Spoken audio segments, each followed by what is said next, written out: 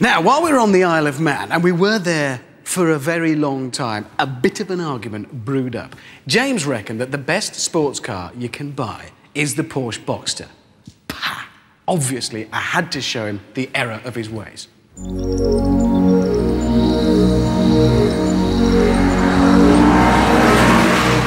Now, I love Porsche. I've got one, which makes it all the more significant when I say this. You can shove the Boxster. I'd rather have the Z4.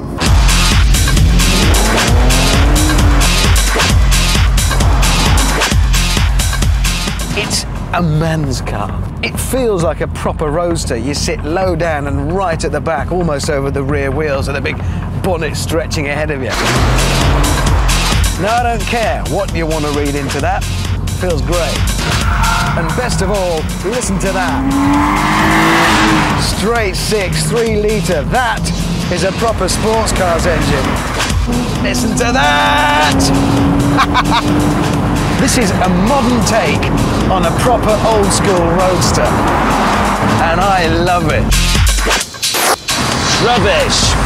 What you want is a Boxster. Some of you will be saying that's a soft Porsche for people who can't handle a 911, but that's rubbish as well, because what this is what the 911 was before it was turned into Liberace's boudoir. It's a proper sports car.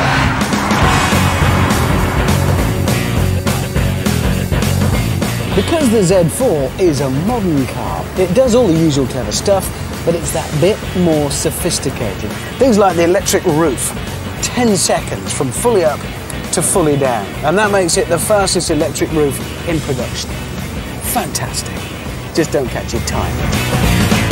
And then there's the looks. I love them. I think BMW have got this challenging thing going on at the moment, and yes, at first glance it's but you get used to it and then you realise they're right. It looks superb. Obviously, driving a convertible yellow Porsche raises certain sociological issues. I mean, some people are going to look at me, I know, and think I'm a merchant banker. But I'm not sure I'm terribly interested in all this brand attributes stuff. This is a great car, that's what matters. For all I care, you can take the Porsche badges off and stick some Hyundai ones on.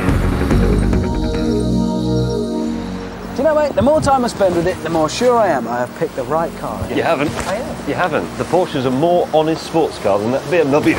Honest? Absolutely. You've got the wrong car! Can you hear? You've got the wrong car! Oh, God. I've got the right one up here! Here! I thought you'd gone home. Welcome to the superb Honda S2000. Let me give you the simple facts. This car is £5,000 cheaper than the BMW and £6,000 cheaper than the Porsche. And which is the most powerful? This one. This one is. The 2-litre VTEC engine in this is astonishing. At 6,000 RPM in the other cars, you have to change gear, but in this, there's 3,000 RPM still to go. 9,000 into third. That's what I call an engine. And this is legal. But the power and the excitement is only part of the equation. The other bit is reliability. In the last 13 years, Honda has made 15 million VTEC systems, and they have never, not once, had a single failure. So it's powerful, extraordinary value for money and more reliable than a wood-burning stove. The Porsche and the BMW, they've got great badges, but this is the essence of sports car motoring, pure and simple. And what was it that Richard was saying about the Z4 having the fastest roof in the world? 3, 2, 1, go.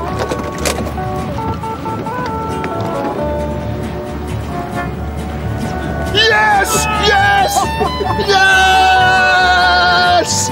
Loser! Said in the book. Don't believe the Germans! Who cares how fast your roof is, anyway? You cared!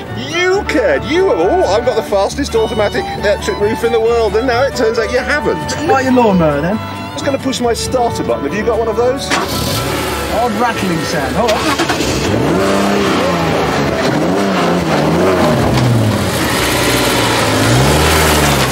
That night I met up with the others at our house to explain why they were so wrong.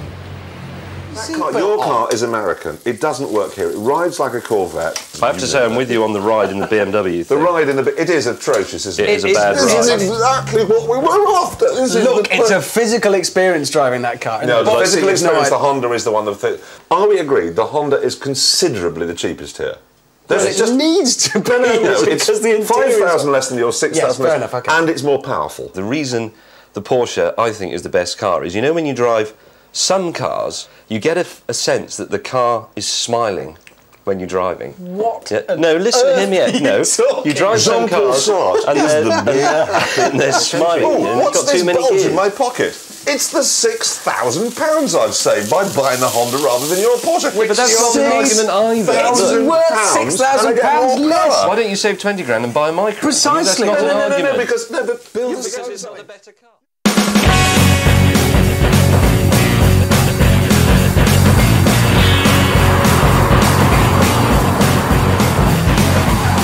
The next day we all drove each other's cars to see if we could reach an agreement that way.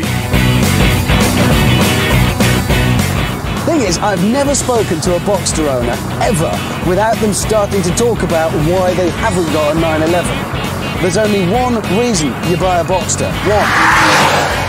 Because you can't afford a 911. That's it. There are a few things I don't like about this pink car. It's got too many gears, 6, not enough cylinders, 4, and it does too many revs, 9,000. So listen,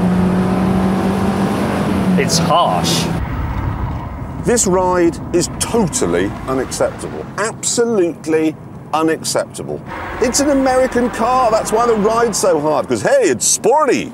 That's sporty, got no suspension, it's sporty. That night we all met up at the pub to see what we'd all found out. How many gears did your car have? That'll be Richard? 6, Jeremy. How many did my car have? Do you remember? I'm thinking it was probably 6 again. It was 6.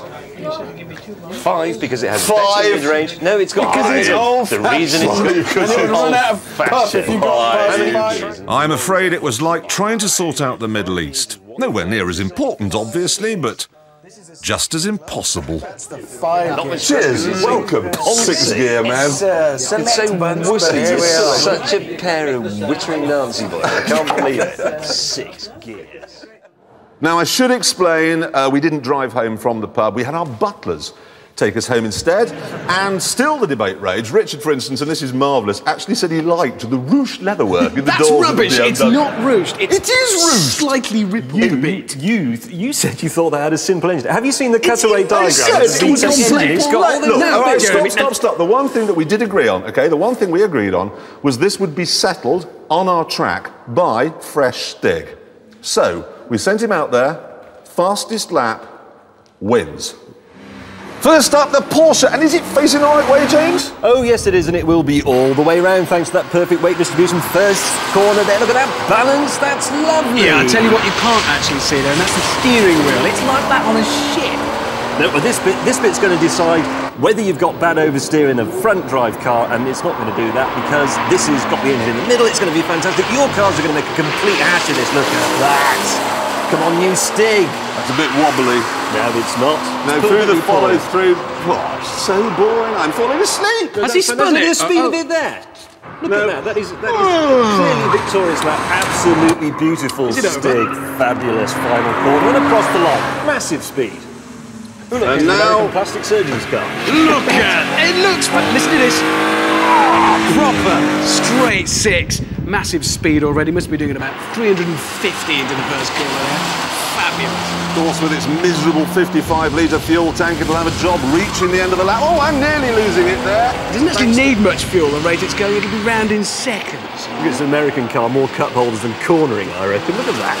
Here we go. Look, he held it, it's balanced, it's poised. About. Last couple of corners, look at that. It's inspiring. I might cry, actually. Gambon corner there. Oh, sounds great across that line. Oh dear, look at what next. The Amstrad 2000, off it goes. All the foregone conclusion, as I like to call it. Stig probably baffled by the flashing lights all over the dashboard. That's a clear, concise dashboard, if you ask me. And anyway, if you think about it, all proper race cars have digital readouts. The only thing baffling the Stig, in fact, is the power of this thing after the other two. Or that annoying screaming noise from the front end. That engine is ridiculous. That is precision engineering at its best. The Stig plainly loving it. He just loves it. Look, you can see. He's not sure whether he's driving or in a Brown to Dixon's. Just amazed by the speed through Gambon. Here he is, look at that, little bit of a twitch, perfectly held and across the line. Now, genuinely, we have absolutely no idea at this stage which one of the cars has won it. So we need someone from the audience, you're nearest. Could you just come and help us out here? Could you please reveal for us now the time done by the BMW Z4? Be good. 1 minute 37. It's a good, solid time. It was not good weather. That's awful time. OK, and now the Porsche Boxster, 1:37.3 to beat. 1:37 dead! Yes. You're in the lead at the moment. You're already out of it, as I predicted. Probably ran out of fuel. OK, here we go. Oh, the Honda S2000, Honda. 1:37 to beat. Yes!